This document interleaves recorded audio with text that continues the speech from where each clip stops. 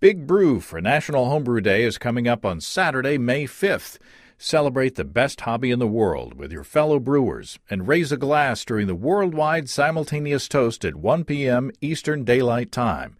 To find a Big Brew event near you or to access free promotional resources for your own Big Brew event, visit the American Homebrewers Association's website at homebrewersassociation.org. That's homebrewersassociation.org.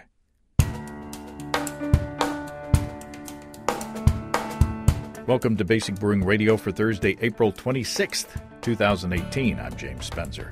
Here at Basic Brewing Radio, we're all about home brewing.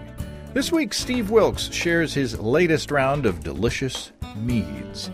This time it's 3 fruited meads, or melomels, one with oak, and a revisit of a cyser to see how time is treating it. Go to basicbrewing.com. You can find archives of our audio and video shows, our DVDs, our brewer's logbooks, and other Basic Brewing gear, and you can get free stickers with every order. You can follow me on Twitter and Instagram at Basic Brewing and find our show page on Facebook. We have a cool Basic Brewing app on iTunes and Amazon.com, and we're found all over the place where fine podcasts are served up. If you'd do us a favor of rating us on iTunes and maybe leaving a nice comment, they say that'll help new listeners to find us. If you want to support us financially, check out patreon.com/basicbrewing. And thanks very much to everybody who's done that. This week, I brewed a 2-gallon batch of robust porter, or stout, maybe, that I think will be delicious. It's based on an extract recipe that you may have seen on Basic Brewing Video.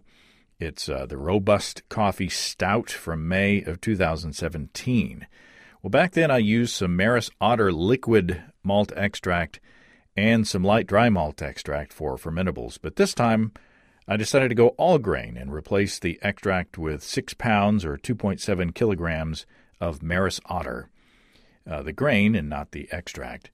With that, I added half a pound or 226 grams each of chocolate malt, brown malt, and black patent. I say it's a porter or a stout because when I brewed the original recipe, I was calling it a porter, but Steve said on the show that he thought it was more of a stout, so we'll see how this one goes.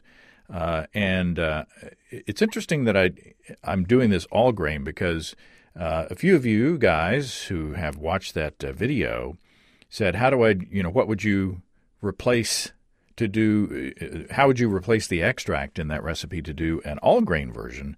And I've been telling people, use 6 pounds of Maris Otter. And so that's what I did. And the gravity, my gravity actually turned out a little higher than the extract batch, but that's okay. My plan is to split the batch and bottle half of it plain as just a robust stout or porter, and then on the other half, add some smoke flavor. So I got this stuff, it's a liquid alder smoke, it's called Chili Sweat from a company in Seattle, and it's a pretty cool stuff. The aroma that it has is very smoky, but the flavor is mild and not at all, kind of astringent and ashtray-like at all. So I'm hoping that'll bring a nice smokiness to the beer, and I think it will go well with barbecue. And by the way, I shot some behind-the-scenes stuff that I plan to edit together for a bonus video for our legacy PayPal subscribers and Patreon subscribers of the $5 level, so stay tuned for that. And we've got more videos coming up. I posted a video of, what was it? Oh, the no-boil juicy pale ale, I'm calling it. I posted that on Monday. That was a really tasty beer, and lots of people are really interested in that process. Steve and I, on that same day, we shot a video about my Instant Pot rice Pilsner. I used the rice that I made in my Instant Pot. And also, we shot a video on my 30-minute rye juicy pale ale, or hazy pale ale, whatever you call it. So those will be coming up in the next few weeks. This past Sunday, I attended a presentation by Brian Sorensen, who you've heard on this program. as he talked about Arkansas brewing history to the Washington County Historical Society. It was a great talk, and I learned even more stuff from listening to Brian. It took place at Apple Blossom Brewing Company in Fayetteville, and right now they've got a really nice Berliner Weiss on tap. And it's funny that the server warned me that, this is a sour beer. Are you okay with that? And I was like, oh, yeah, I know. And they had a nice selection of syrups available, but I went commando and just had it plain. And it was tart and nicely so, but very clean and very refreshing. So well done, Apple Blossom. I don't get over there enough. I need to do more. Let's take a moment to talk about our friends and sponsors, Desiree and Dave of High Gravity in Tulsa.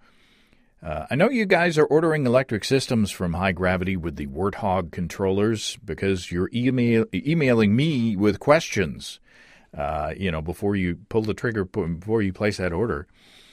Some questions are about the design of the electric brew-in-a-bag systems that Steve and I use. And if you watch the video that Steve and I shot doing a demo of my system, there are a few things that have changed. First of all, the temperature probe is now in the kettle instead of the lid. The controller has been upgraded to the Warthog EBC 130, which is much nicer. And I believe that Dave has upgraded the quick disconnects to allow better flow-through. So, the system is actually better than what you see on that video. You might want to email Dave for details or look at the site for details. I've also gotten a couple of questions about mash efficiency with the system, and I get great efficiency, as good as I used to get with my old mash tun. And I think that's because I stir the mash every few minutes during the mash rest. And you can do that with brew in a bag and not have to worry about messing up your grain bed or your lautering, as you would in a traditional mash tun. And the best part of it all is that electric brewing takes the pain out of propane. I can brew inside or out, and I don't have to worry about the wind stealing my heat away from me. Check out all the configurations of electric systems that will help you take the pain out of propane, too. From 5 gallons all the way up to 2 barrels they have there at the family-owned and operated highdgravitybrew.com. And if you use the promo code EBC75BB, you can save $75 on your electric gear purchase. That's at highdgravitybrew.com. Okay, it's always fun to peek into the fermentation room at Steve's Brew Shop to see what's working. And there's usually an assortment of honey-based beverages in various stages of fermentation. And it's especially fun because I know Steve Wilkes likes to share. Well, Steve Wilkes of Steve's Brew Shop, welcome back to Basic Brewing Radio. Thanks, James. It's a pleasure to be back. It's time for a mead update. Every now and then you work on a bunch of meads, and they all come to fruition about the same time, and it's time to sample. And it seems like a good reason to get together and sample these and talk about them and see what you've been up to. Well, yeah, and so I appreciate the opportunity to be on the show again, and we shot, 3 videos earlier today? Yes. That was fun. So now the pump is primed in terms of the levity. So I brought several meads with me tonight, and they're meads that I'm working on. They're all in various stages of readiness, you might say. So I just bottled up some little samples. I actually pulled samples out of the carboys with a wine thief and then filled these little... See why we don't have... what's that stuff called? Video? Photos. Yeah, so I filled little Coke bottles, kind of. Aren't these neat? Anyway, so I brought a tart cherry mead, which is a little 7% mead, which I have in my hand. And then a blueberry mead that I've been working on, which is actually based on the 3-gallon mead kit that I sell. So if you're new to mead making, I don't mean for this to sound like a commercial, though I know it's going to. If you're new to mead making and you're just not quite sure what you want to make, or I've got a kit that's already put together and it's got 7.5 pounds of honey and the appropriate amount of nutrient and energizer, the appropriate yeast, et cetera, et cetera. So it's kind of like a beer kit that you would get, but it's a 3-gallon batch. And so anyway, I made that kit, and then I racked it after it had done the primary fermentation. I racked it onto 2 gallons of Arkansas blueberries. Wow. Which I had in my freezer and thought I'd need to do something fun with those. So we'll taste that and see what we think. And then I also brought with me a great big, it's about a 14% cherry mead. Woo. That I made a 5-gallon batch of, and I split it in half. And this has been on oak now for about 2.5 to 3 weeks. So I thought we could try it. And then I brought a couple of others, but if we get to those, we will. And you're welcome to stay here tonight. We've got a couch we've got a guest room. No, we've got small glasses, and these are small bottles, and we actually took a break after we shot those videos, and we sat and chatted for a while, and now we're back on an even keel so that we can start again. That's right. we can talk without being too goofy, I hope. So which is the one we're going to start with? We're going to start with the I'll call it Cherry Mead number 1. And it's just a 7% mead. So it was an experiment in my trying to develop some easy-to-make kits for folks that would be ready to drink in a quick amount of time as meads go. In other words, you don't need a year to make it. That wouldn't be too alcoholic, and that's one of the things that, let's say, slows a mead down. That if it has a lot of alcohol, it takes a long time for it to be kind of smooth out. So 7%, it's really a beer strength mead, somewhat inspired by Ricky the Mead Maker, a little bit of that same kind of philosophy. And so it's just me experimenting with melomels that would be fun for people to make. As I recall, in fact, I've got my notes here. So it's a 3-gallon batch, and what I used was a 49-ounce can or a 3-pound can of Vintner's Harvest tart cherry puree, along with 4 pounds of Brewer's Best wildflower honey. So just the commercial honey that I get from L.D. Carlson. It's a really high-quality honey. It's good stuff.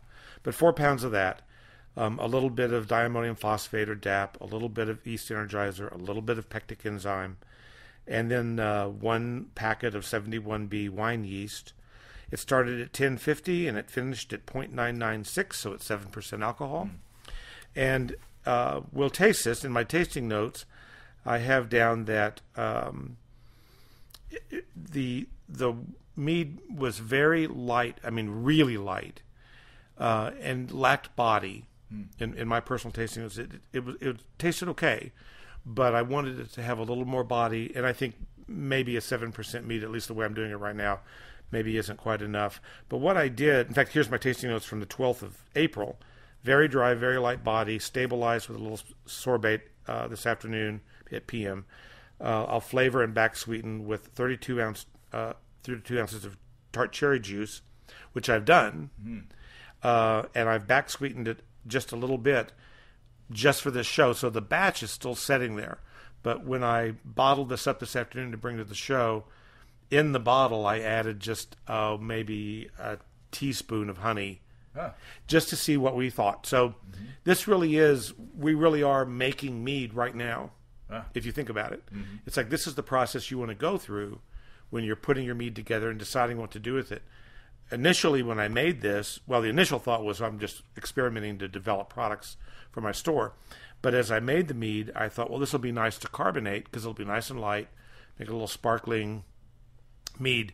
When I drank the first sample of it, I thought, too thin, it's just going to be a sparkling nothing.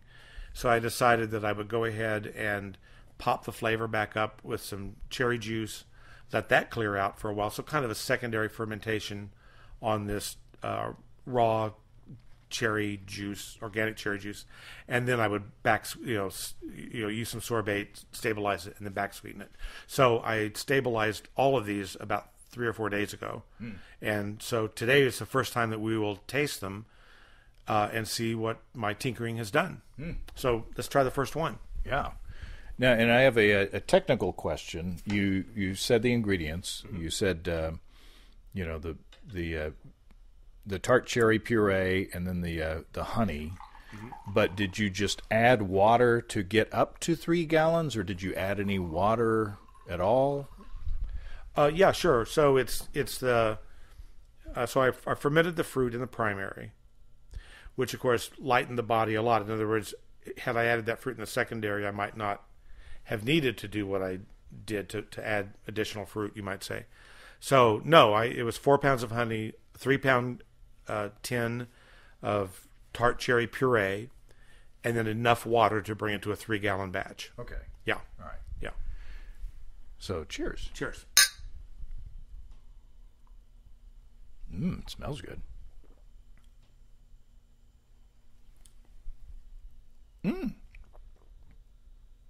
I think that's delightful. That's pretty darn good.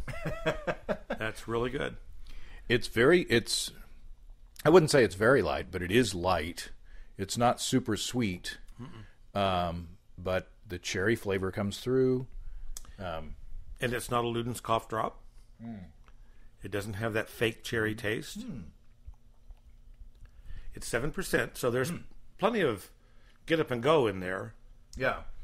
It's a little bit tart, which is good. It's not, I wouldn't say it was watery. But it is, what kind of wine would you compare that to? If you were to compare in wine terms, how would you describe the body of this mead? I would compare it to a Moscato. It's not too far distant from a dessert Moscato. Now it's about the same sweetness level that I would expect from one of those, or a pink Muscat or Moscato. Very similar to that. Not quite as sweet and cloying as a white Zinfandel that you can. It's like everywhere. Right. This is way better than that, in my opinion. But this kind of drinks like a really nice Italian Moscato. And you, so it's not a box wine kind of a thing. It's no. But did you talk about yeast? Well, I used the 71B. I think I hope it's the Narbonne strain. Hope I'm not saying that wrong or getting it wrong. But it's a white wine yeast, and it's kind of the go-to yeast amongst the greats and near greats in the wine. I mean, in the mead making world. I remember last year when we sat in the mead. I think you were with me, but I was there at any rate. in the mead makers panel, and they had all the greats up there, and pretty much they all use 71B. It's like, yeah, I use 71B for my meads, and I will admit that up until that time, I didn't really. I would use a Cote de Blanc, which I really like, and does make a good mead. And I like to make meads with ale yeast as well. But the 71B, I think, really does do a tremendous job of keeping the honey notes in the mead. It doesn't dry the mead out as bad as champagne yeast does. I used to make mead years ago. The recipe's all called for champagne yeast. You put champagne yeast in it. And that certainly does do a good job, but the champagne yeast will really dry that mead out, just bone dry, and kind of strip all the flavor out too, if you ask me. Unless you start off with a giant amount of, high gravity. And that's where I think the champagne yeast would come in handy, is if you needed to eat a ton of sugar. Yeah, for sure. And so I've just kind of gotten away from using champagne yeast. I like to use yeast that kind of give up the ghost at around 13%, or beer yeast that give up the ghost around 11%, and it still give you a nice clean fermentation, and I think 71B does. And you always add yeast nutrient and take care of your yeast. Yeah, you really want, just like in a beer fermentation, you really want a really good aggressive fermentation. Again, going back to when you started making meads, we didn't know about such things necessarily. At least I didn't. And so the fermentations would take forever, and the meads would taste like rubber bands for a long time. But if you treat that yeast with respect, basically, and give it a good diet, give it some vitamins, some magnesium sulfate, things like that, the yeast will perform aggressively. You'll get through the fermentation in a few weeks.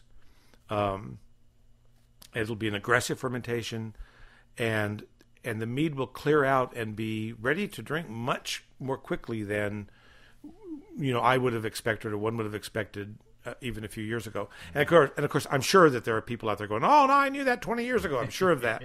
I can only speak from my experience and kind of growing up in the hobby. And a little of this is rechewing our cabbage from previous episodes, Sure. but you don't use the step nutrient. You add all your nutrients at the beginning. Yeah, I just do that because it's simpler, and frankly, I feel like I get a good product. And I don't have to worry about the 1/3 sugar break, and there's some reasons to do it, and I think that there's some equally compelling reasons not to do it that way. And if you add too much nutrient too late in the process, you end up with uric acid basically, and it'll taste like pee. Yeah. I had that happen actually. Matt Whitey, we were had him at the is it the last year's conference. Yeah. We tasted his meads and they were wonderful. And then I said, "Oh, let me share this little mead that I've got." And he said, and he was very diplomatic, but he was like, I smell a little uric acid. When did you do the nutrients and all that? And then I smelled it, the mead, and then I did. It was like, oh yeah, I get it. I added too much nutrient too late in the process. There is a risk. Yeah. So yeah, that's why I won't say I'm lazy, but I like the certainty of what I'm doing. It works for me.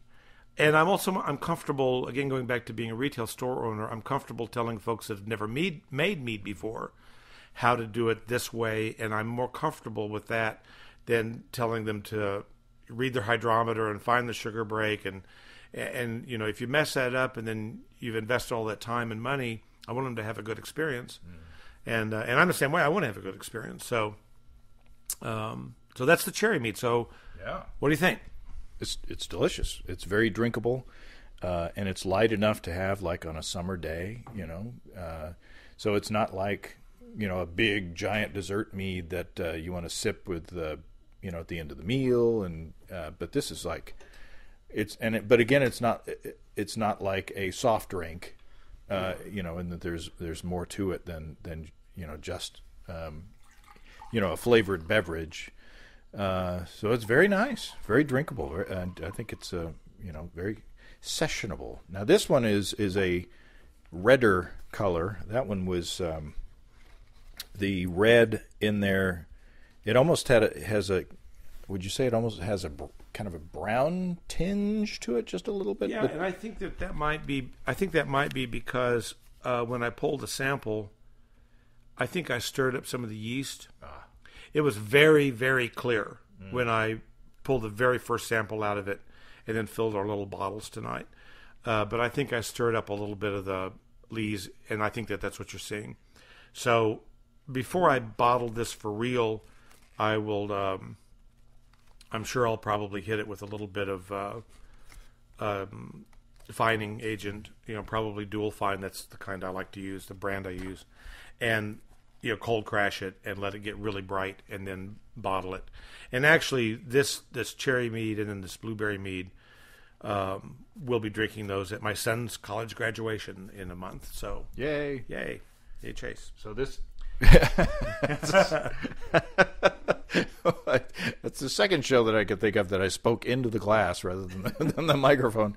This is red. So it's blueberry. But it's blueberry, and it's the real color. So in other words, this is the one I mentioned earlier that I just made the kit. So it's 7.5 pounds of honey, and this is a wild Arkansas honey that we get. Well, I say wild; it's raw honey, but it's not a factory honey. I guess I'll put it that way. That I'm able to sell, and it's a 3-gallon batch again, 7.5 pounds of wildflower honey. A teaspoon of yeast energizer, 2 teaspoons of yeast nutrient, 2 packs of 71B. It started at 1086. It finished at 1,000. So I calculated that to be 11.27% alcohol. And I started this on the 31st of January of this year. And I let it go for quite a while. I'm looking at my notes here. on the 21st of February, I racked it onto 2 gallons of frozen Arkansas blueberries. So in other words, these were blueberries from last year's farmer's market that I still had in the freezer and wanted to use up. I left them on the fruit for 10 days. And then I racked it back into a secondary or a tertiary. And my note here on the day I racked it is, wow, this is delicious. So I've got here on the 12th of April, so not very many days ago, that my note is, after secondary fermentation, it is very dry, going to flavor and back sweeten with 32 ounces of organic blueberry juice, which the 32-ounce jar of blueberry juice, by the way, calculates out to 2.71 ounces of sugar. Huh. So I finally, kind of got smart and said, well, I need to figure out how much sugar that's going to provide. So it's just a little less than 3 ounces of sugar that I put back into the mead already after it had been stabilized. And then I did the same thing again when I bottled this on the fly. I added about a teaspoon of honey to the bottle. And this is I guess a 10-ounce bottle, I suppose. So if that, it might be a small bottle. Might be 7. I'm not even sure. It's like one of those little bitty baby Coke bottles that you used to see. Yeah. So definitely on the fly, definitely to see what back sweetening would do to it. I'd already had it as a dry mead, and it was delicious, but I wanted to see what would happen if I back sweetened it. And here we are. So this will be the first time I've tasted it. Oh. Dramatic pause. Yeah, no kidding. Ooh, that's good. Yeah, it's really good. Wow. It's very aromatic. There's a lot. It smells really good. Boy, it does. And I haven't. I guess I'm still planning to hit this with a little bit of the fresh, the new blueberry juice. But this isn't. This is just honey and blueberries with a little bit of back sweetening. That's all that's in this right now. So, has this been stabilized? Yes. Okay. Yeah. So it's stabilized. It's not going to ferment. Yeah. Yeah. It's done. It's a still mead. And again, going back to that little tart cherry mead, I started that out with the idea of just playing with a recipe for the store, then thinking, oh, this will make a nice sparkling mead that I can serve at the barbecue that people will like, and then deciding that it was a little too thin for that, and so I needed to get the body back up and get the cherry flavor back into it. So the experiment in terms of producing a kit for the store kind of failed. I mean, the recipe that I put together to see if I could turn that into a kit didn't work. But that doesn't mean that the meat isn't any good. So that's part of, again, to me, that's part of the fun of the hobby, is saying, well, here's what I've done. Now, what's good about this? What can I do to fix it? Or fixing isn't even necessarily the right word, because the fermentation was good. It was clean. It had a nice, pleasant taste. It just wasn't enough. So I decided to up the ante in terms of flavor. And then with this blueberry mead, all I've done at the moment is stabilize it and back sweeten it. So I may leave it alone. I mean, it tastes really nice. It's really good. Yeah. And at 11 point whatever percent, yeah, it is super drinkable. Yeah. It's got a nice balance of sweet and tart. But I drank my little sample in a hurry, and this may be the proper size bottle for and I think these may be 7 ounces. I think they're 7. They're very small. Yeah. But especially for like a cookout with a bunch of young people around, maybe small bottles of this would be better. Well, that's exactly what I was thinking. I mean, that's truly what I was thinking. It would be nice to have a cooler full of these little bottles of something that's kind of fun to drink and, not too challenging, I guess, for lack of a better word. And I thought it'd be fun to do, and so here we are playing with it. Yeah, you need a little sign warning. These 11%, because it could be the PGA punch of the more legitimate PGA punch if you're not careful. Yeah, no kidding. Where and I don't know if people are familiar with PGA punch anymore, but that's where you take Hawaiian punch and you mix it in with some fruit and some pure grain alcohol, and then you clean up the party afterwards and scoop up your friends who are lying on their, it's terrible, terrible, terrible stuff for a lot of different reasons. But Yeah, something this delicious and fairly high in alcohol, you need to make sure that people know what they're drinking. But man, well done. It's very cleanly fermented. I mean, there's just, there's nothing, no off flavors to ding it at all. It's just very drinkable and tart and a little bit sweet and fruity, and man, really good. Well, thanks. That's one of the things that I find with meads. I've gotten in the habit of buying as many commercial meads as I can find. So when I see one that I haven't had before around here locally, I tend to buy a bottle and try it. And there are some people making some wonderful meads out there. There are also some people making some not so wonderful meads. And they can be too sweet, too cloying, which sweet is okay, but there's a balance that you have to find. I had one the other day from somewhere, and I don't even remember the meadery, but it actually had kind of an off flavor in it that I think was a yeast stress thing. Wow. I think. It just had, of course, after a nice big glass of it, I didn't notice it anymore. But there was in the nose, you could kind of smell it, and it was not a pleasant smell. And so maybe that could be from the variety of honey. Maybe it could be from a little bit of a strain on the yeast, some esters that were coming off that. I don't know what. But nobody likes a smelly ester. Nobody likes a smelly ester, I can tell you. Now fruity ester. So so let's move along. So on that note, speaking of fruity esters, now this one is even has an even little browner and when I say brown, I mean the actual color, not the clarity of the thing, but it's got a little it's a little browner. It's a little browner, and again, I'm certain I stirred up a little bit of the lees when I pulled it, but but also it's interesting how things look when they're real things. The real color of cherries that have been had the color pulled out of them into the fermented product isn't bright red. If it is bright red, you might want to wonder how it's been doctored, perhaps. With the blueberry mead, I would have expected that to have that kind of really dark, to look like a blueberry is almost black. It's so dark. Well, not really. At least not in a 3-gallon batch with 2 gallons of blueberries. It made almost a cherry color. So it's very interesting. Again, with this one, when I bottle it for real, it'll settle out. I'm sure it will be a bright color.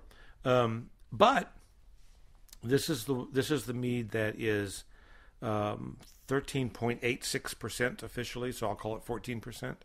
And it's about a year old. I won't even try to look at my notes on it, but I do remember that it has 14 pounds of honey, maybe 15, but I think it's 14. And it is 71B. I may look that up and correct myself, but I'm almost certain it's 71B, and 7 pounds of Montana cherries, which our buddy Joe Covey there you go. brought to me. And so, yeah, he and his dad picked them straight from the tree, I think. Yes, they did. So it's the real deal. But what I did is I racked off half that mead and gave it to Joe, which was our deal. And this is my half. And the interesting thing here is that I've racked it then onto medium French oak. So in what form? In a stave, or actually a spiral. So it's a product that I sell. I really like these little spirals. They're little sticks that are about 6 or so inches long, and they've got like a spiral cut into the wood, so there's a lot of surface area, and it's a very convenient way to put some oak into your beverage, whether it's beer or wine or whatever it might be, or whatever you're making, and around these parts, and up in the hills. Anyway, you can add some oak, and it's not as messy as the chips, and so I like it, and we're going to find out how it tastes. Okay. So let's do. And again, I did back sweeten this just ever so slightly at bottling. So my question is, I guess those spirals are easy to put down into a carboy. How easy are they to get out of the carboy? They're really easy, actually, to be honest. I was surprised. I've used them a couple of times now in beers. And the first time I dropped a couple of them into a carboy, I thought, oh. That'll be there for a while. I'm going to have to get the arm, and go to an arcade and get the arm to drop down and pick up the monkey. But that's a phrase you don't hear much anymore. No, you don't. Time to pick up the monkey. But actually, they just come out. You just turn the carboy upside down, and they'll kind of come out. Or you could shock the monkey. Or shock the monkey. Peter, this is a family show. Yeah, well, So I don't know what this is going to be like. Again, I've not tasted it since it's been on the oak. I think it's a good mead. We'll see what the oak did to it. Oh, my. Oh. He's trying to talk into the glass again, folks. I smelled the microphone. Oh my goodness! Yeah, this has some alcohol to it. You can smell the alcohol. Woo! And the oak. It smells like a malt. This is like a whiskey or something. It smells. I haven't tasted it, but it's powerful. This will set you free. This is my favorite. Wow. I'm very, very pleased. Wow. That's wow. I took a little sip and I'm still tasting things, it's still, there's, you get the oak. I get a little bit of chocolate and tobacco. Yeah. I mean, I hate talking like this because I sound like a poser. Snooty. But I do. It's like pipe tobacco and chocolate and oak but there's also fruit. There's a lot of cherry in there too. Yeah. I'm very pleased at how enormously more complex this is. So I drank some of this a few days ago. Well, or I should say before I oaked it. So when I took a little sample, drank a little bit, at the end of the day at the store, and I was like, okay, that's really good. I'm going to put some oak on it. But I thought it was kind of boozy. I think that the little bit of honey that I hit it with to back sweeten it has softened that a little bit. Maybe. But the oak there's a multiplier effect in terms of the complexity that it brought to the cherries, that it brought to the honey. It doesn't taste boozy anymore to me. It doesn't taste hot, though I can tell it's a strong drink. Right. This is definitely a strong drink. The nose is a little bit hot, but the flavor is not. Yeah. And there's a bourbon character that comes through too. Yeah. Yeah, I agree. So, boy, yeah, I think cherry, pipe tobacco a little bit, very lightly. Oh. Joe should be very happy. Well, his isn't on oak. Oh. He might decide to do that after he hears this. I don't know. But his is just the straight stuff.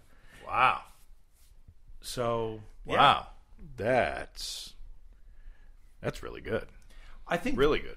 I think the lesson between these three very different meads is to be open to the moment, to find a way to bring out the best in what you've already done. Saying, okay, here's what I've got, and this is good, but now what do I do next? What do I do next to bring the flavor out or to accentuate the positive? Accentuate the positive. How do you go about that? And not to kind of get your head down, particularly in that first little mead, the little 7% mead. Really dry, really, really not a lot of body. I mean, it was okay, and I was not unhappy with it, but it's much superior to how it was. But I think that of the three, this last one's really that's good stuff. Wow. And it's a dessert. I would classify it as a dessert mead, but it's not super sweet. I mean, there's enough sweetness to balance everything else that's going in there. Yeah. But it's not like a syrupy sweet kind of a thing. No, it really isn't. And in fact, I would still have this. I would drink this as a primary wine drink, say with a Thanksgiving dinner. Traditional American Thanksgiving dinner would be good. It'd also be really good with Thai food. with really spicy Yeah. Asian food. I think it would be really good with that. It'd also be really good with like chocolate cake Or a hamburger. What are you doing in a little while? The Denny's is closed down the street, so wow, that's really good. Now, should we? Now we're in a quandary here because I only brought 2 sampling glasses, but I want to save this. I don't want to dump it or slam it. Right. So shall I get? Shall we do a little break and then get a couple more sample glasses before we do the last one? Yeah. Then we got one Okay. more mead. We'll take a short pause, which will be unnoticeable to the listener. Okay, I'm back with the glasses, and my lovely wife Susan followed me up, so she's sampling the previous ones. So you might hear noises of approval over there from That's one of my favorite bands. noises of approval. Mm-hmm. Yeah, oh yeah, They're like Toad the Wet Sprocket. yeah. But, Back in the 90s. I think they're going to open for them in Kansas City on August the 4th. Okay, so here's our last one of the night. And so, again, we've already done shows on this, but I had a 12-pack left, and I thought it'd be fun to try it again. Again, part of the fun of the hobby is to try these things over time, see how they change and how they evolve. So this is a cyser that I put together on 18th of September of the previous year, 2017. 3-gallon batch, 3 gallons of apple cider, or I should say 24 ounces of local light raw honey, topped up to 3 gallons with sweet cider. A teaspoon and a half of pectic enzyme, half a teaspoon of yeast nutrient, half a teaspoon of yeast energizer, and a 1 5-gram pack of Saf cider yeast. It started out at 1070, it finished at 1000, and I calculated that to be 9.17%. At bottling, I added a little bit of ginger extract to taste. And as I recall, it was about 1.5 ounces. I carbonated this, so this is our only sparkling mead of the night. And I used the carb drops. Oh. The kind of the big carb drops, the one to a bottle. The candy thing. Yeah. And but before I did all that, I racked it onto 5 pounds of crispin apples for 2 weeks. And then I did the carbonation thing. I bottled it on December the 6th of 2017. And it's beautiful. Yeah. So carbonated. Nice and pretty. Cheers. Nice light yellow color. Reminds me of a Frank Zappa song from many years ago. What would you? It looks like you might need to drink more water.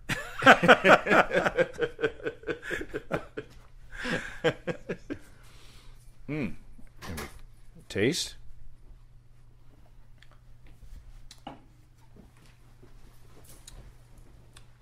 Oh, the apples are really coming out in that.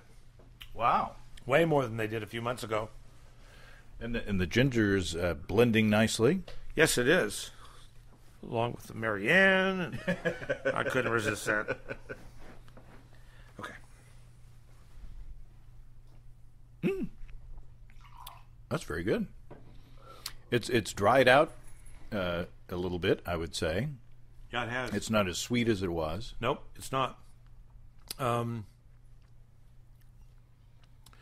It's very apple-y. Mm-hmm. I'm surprised at how the apples are coming out in it. Wow, it's good. Yeah, it's delightful. It's delightful. It's not my favorite. No. Of the night. Well, just because we're coming off of that very complex, it's just it's not it's unfair. We should have done this. We should have saved that big cherry one for last. It's like putting the opening band at the end of the concert. It's not fair. But there's not. But on the other hand, so now to go back to things more positive, there's nothing wrong with this. It's not the fermentation's good. The carbonation's nice. The apple flavor is good. The ginger is working with it okay. It's very nice. And the carbonation really adds a bit of brightness to the ginger and the apple flavor. that really, it gives a tartness. It's like a tart apple. It's not a sweet apple, yet it's not as astringent. It's not so dry that it's, it'll pucker you up. But it's nicely drinkable. Actually, now that I've had a chance for my palate to adjust, I'll go back to saying how wonderful it is. You've washed away all the bourbony, oaky goodness. Yeah, it's actually quite good. I'm not sure what I'd do differently. I might wish it had a little bit more sweetness in it, but because I chose to carbonate it, and that's the thing that we can visit for a moment, is that you can't have a back sweetened mead and a carbonated mead unless you're going to force carbonate it in a kegging system. Right. Now, you can back sweeten a mead, you can stabilize it, back sweeten it, and force carbonate it if you keg. Mm-hmm. But if you're a bottler like I am, then you have to do one or the other. You can't do both. So put that in your pipe and smoke it. It's just how it is. And I do have customers that will ask me, they really want, I really want this to be sweeter, but I also want to carbonate it. And then I have to break the news that you just can't do that. Yeah, it's a big balance. I mean, if you want this is in a way champagne-y in that it is lighter in body and sparkling and effervescent, and it's got all that going on for it. If you wanted a sweet mead with carbonation, man, you'd have to do some math, to make sure that the yeast, reached its tolerance for fermenting all that sugar right at the time that it was perfectly carbonated. Otherwise, you're going to have bottle bombs. Yeah, for sure. So, in fact, that opens up a whole new topic of, how do you make the mead as sweet as you want it to be? And so, of course, one way is to overwhelm the yeast with so much honey that it dies out naturally and you get what you get, which is a great way, which is great. But for someone that doesn't do it with great regularity, meaning you really know what you're doing, it's a lot safer to brew and brew is not the right word, I guess, but to maze the mead to dry, let it completely ferment out, and then stabilize it and back sweeten it. Mm-hmm. I think you do have to be careful that if you back sweeten it and don't let it mature for a period of time, it'll have kind of a raw honey taste. But that'll eventually drop out, and the mead the flavors will meld, and it will taste natural, which is what you want. Well, all these were delicious, as expected. Keep on doing what you're doing with the meads. I mean, you're stretching your legs. I feel, inadequate in the presence of your mead making ability, but